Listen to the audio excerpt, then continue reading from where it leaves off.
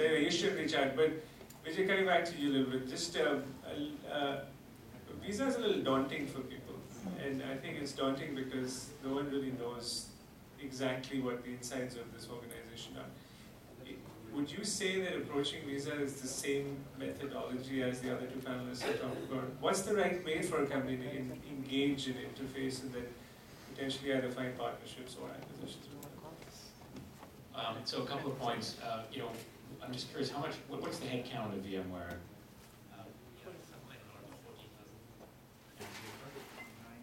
So 14,000, 9,000, we have 7,000. So we're actually not a very big company in terms of head count. I mean, we're the smallest head count on this panel. Mine's smaller. You're smaller. We are learning how to partner as we are learning how to be a public company, having only been public for 4 years. And we have a group which, for the communications guys, has got a kind of a weird name. It's called the CDMA group, and I'm kind of part of that group. CDMA stands for Corporate Development and Mergers and Acquisitions. And it drives me crazy because I have a bit of a software background. So we do have a group that has corporate development, M&A, and then we have a BD group. And business development and corporate development are two different things for us. They're separate. And I'll try to explain the difference. Business development is you partner. Corporate development is you use your balance sheet. So corporate dev for us means we're writing a check, and that's why it's connected to M&A. Whereas BD is, we'll do a partnership with you. And we will always go through this build, partner, buy framework if we present anything to management. And we have to go through all three of those before we get anywhere. So in terms of coming to us, you can either come through the BD world, which goes through our product groups, or you can come through where I sit, which is CDMA strategy. But we're small enough organization that we can put you in the right place very quickly. So given you're so small, does strategy, what you build, what you buy, what you sort of initiatives you focus on, is it top down? Is it product group driven? Is there some mandate that your group has that, hey, this year or the next 2 years we got to be in this business to figure out the right way? So how does that work? So as I mentioned earlier, we're a growth company. We're growing, as I said, revenues at 10, 15%, earnings at 20%. We can do part of that organically, and our organic growth comes out of two areas. One is we have a secular shift in the United States that is cash and check moving on to card. And that's a massive secular shift because 60% of all transfers in this country are still done on cash or check. And that is growing still at a rapid double-digit rate. And then we have, in the developing world, we have people who are discovering credit cards and discovering debit cards. And those secular shifts in the developing world give us about a 40% revenue growth, and about 50% of our revenue is outside of the US and outside of Europe. So it's in Eastern Europe, South America, and Asia. And in the US, we get maybe 50 points from that secular shift. The other piece is new products and acquisitions, and the third piece is a gap. And the gap has to be filled from innovation internally and acquisitions. So I think it's important for somebody approaching us to try to understand that we are trying to fill a gap, and how can you help us get there?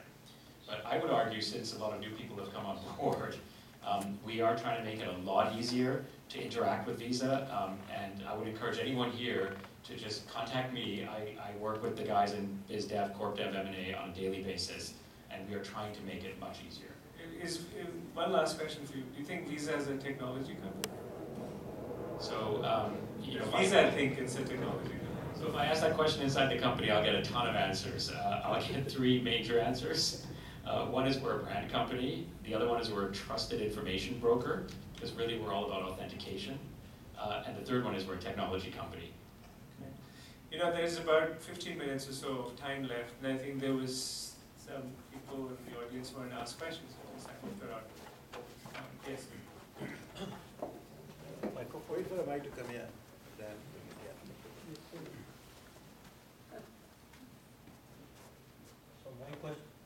So my question is for Vijay. So tell us the impact of e-money, near-field communication, and the entire infrastructure that's needed for the near-field communication through the phones, and then you have to have a terminal which acts as a reader, and as well as the entire backend infrastructure for authentication. How is that? How are you coping with that? Because there is a tremendous change coming, especially in Japan, Singapore, Hong Kong, where cash is completely disappearing because you just tap your cell phone, and likewise more and more merchants now want to have a single terminal instead of multiple terminals, and there are other companies jumping into the LA and it's creating an opportunities, and I would not name those companies, I'm sure you know them. So tell us, how is that impacting your business and how you're coping with it? So the question actually has two elements to it. One is the e-money and the e-wallet portion of it, and the other part is just NFC, and I'll just tackle them separately. So e-wallets and being able to pay with tapping your phone is something which is very real and will be coming very soon. That is something which we are embracing in a big way. We have our own wallet, it's called v.me, but we also work with other wallet providers, and we're open in that world. For the first time, we actually, in our own wallet, can allow you to pay with MasterCard or American Express, who are our traditional competitors. So the tapping of the phone and the e-infrastructure and the e-wallet is on its way, and we're part of that. There's a lot of initiatives. I remember back in the 2000 era, there was the portal craze. You guys all remember that? And everybody was a portal, and portal was going to be the solution to everything. In the payments world, it's all about wallets. Everybody has a wallet. The telcos have a consortium called ISIS, which is Verizon, AT&T, and Vodafone. There are a ton of wallets, and we don't know which wallet's going to win, how they're all going to play out. And right now, there are actually, frankly, too many wallets. On the NFC side of it, we and others are very careful about protecting the data as it travels from your phone to the point-of-sale terminal. So something as simple as Bluetooth is something we wouldn't trust. Starbucks has a very successful payment app that many of you might have used, which goes through the cloud and then pays through the point-of-sale. Again, it's not encrypted. It doesn't actually follow the kind of PCI encryption that we would want it to see.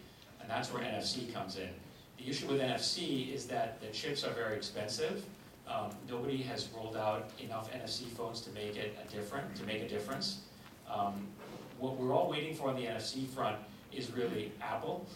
So if the iPhone 5 has NFC embedded, that will give it enough momentum that we feel the market will take off very quickly. And then the last piece on point-of-sale infrastructure is that point-of-sale terminal is quickly becoming an iPad or an iPhone or an Android phone, which also will have an NFC chip in it. So today people don't believe that NFC has been successful. We believe that it's coming. I think we need to have a separate conversation. Some of the information you said, I am a bit happy. Any other questions?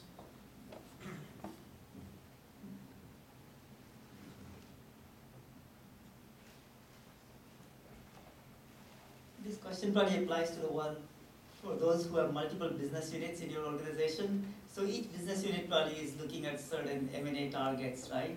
And within your organization, there's some kind of prioritization that has to happen as to, okay, across those, which do we go after? Can you talk a little bit about how you go about doing that within your organizations? Well, first question I think was, do you have M&A targets? Is that even a term you guys use? Yeah, no, we don't have, so short answer is no, we don't have any M&A targets. So when we get opportunities, we would look at them. There are probably two nuanced subtext answers to that. One is we do have OpEx targets. So as a company, we obviously publish numbers to the street, and we need to kind of be within those envelopes. So as we do M&A, as we bring heads in, etc., we do monitor what that does to OpEx. And so there's some level of a balancing act that we have to follow based on that. So we can't just suddenly go and buy a company with 3,000 heads without knowing how that is going to get funded. Now, of course, this in particular applies to dilutive companies. If they are accretive, then it's obviously less of an issue.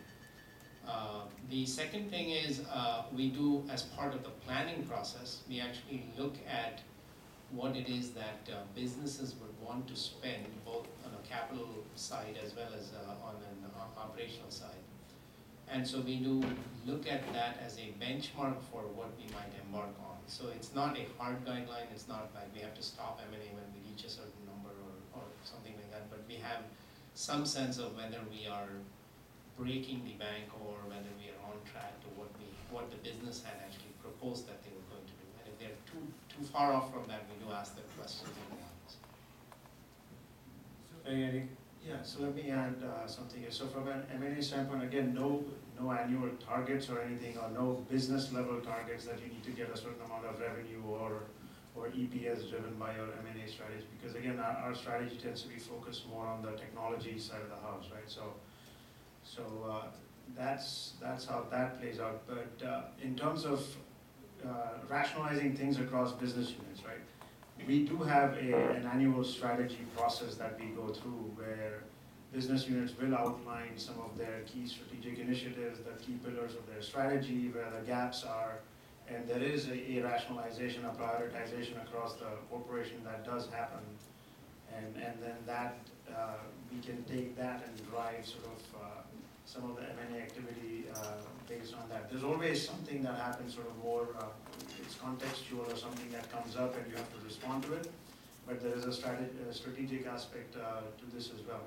I know we've been talking a lot about M&A, but we spend a lot of time looking at other tools in our sort of toolkit, if you will, from an inorganic approach standpoint, right? We might be looking at technology assets that we will try to acquire. We are looking at licensing as a means to get access to certain components. We are looking at joint ventures, OEM, reseller type partnerships. So there is a variety of different ways to drive the corporate agenda, M&A being just one of many.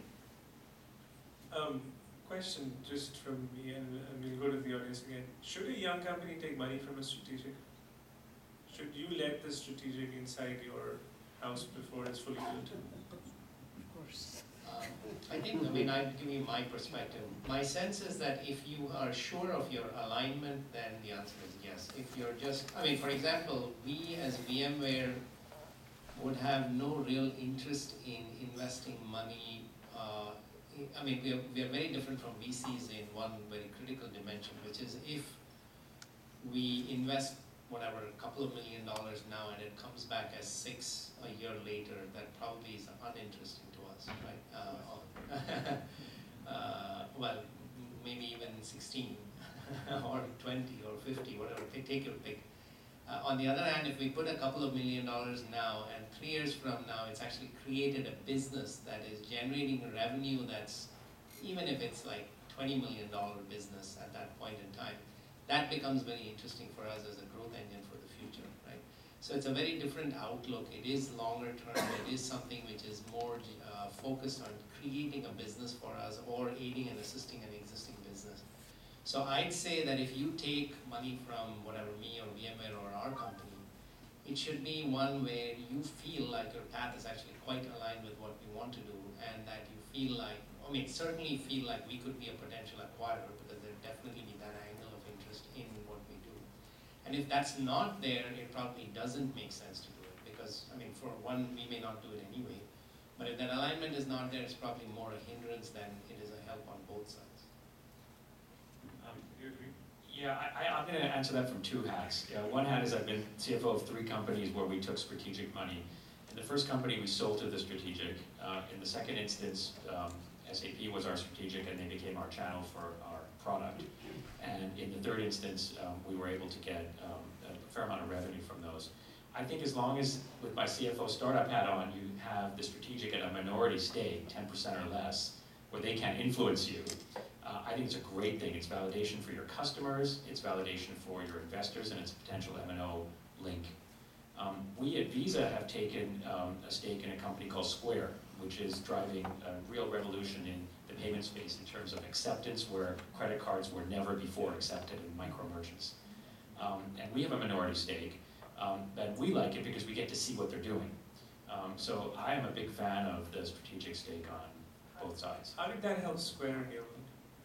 Well, I think that Square had a massive validation when Visa invested in the company. So when The branding of it. the branding, and it's the validation. The technology must be good if we invested in it. Well, we're not a technology company, but we do $6 trillion of payments, and they're a payments company, so maybe that's not a bad thing. Any other questions from the audience? No, I guess you guys did a great job. Okay, I think there's many conversations you can have with them as they're here for the next few minutes, and hopefully for the next half an hour or so as this event goes on.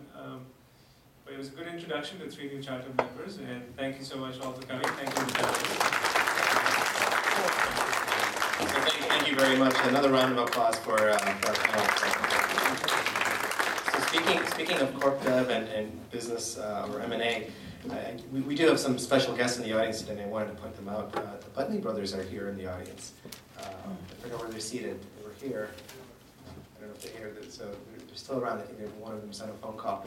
But as you know, the Putney family were pioneers in the IT services space, and last year they had a massive acquisition of $1.2 billion by iGate. So if you see them here in the audience, please say hello to them. The other thing is, when we were planning this discussion, the panelists were asking me, well, what does the audience want to hear, et cetera, and how do we frame all of this? One thing I pointed out to them was that this is a peer discussion. Yes, we're talking about them because they're new CMs and their roles in companies and so on. But as a group of CMs, this room, including people on both sides of the podium here, represent the cream of the crop here in Silicon Valley. So this is something that's very special that TiE has created that you are all a part of. And we desperately need more people like you in our organization. So I put this in every email I always send out, and I'm still going to ask all of you to nominate one new, highly qualified, successful CM who is not just successful in their professional career, but also has the same spirit of giving that all of you do in this room as well. So that's my call to action. We have 6 months left. I want to see one nomination from all of you before the end of the year. But with that, let's wrap it up and enjoy the rest of the evening networking. Good night, everybody.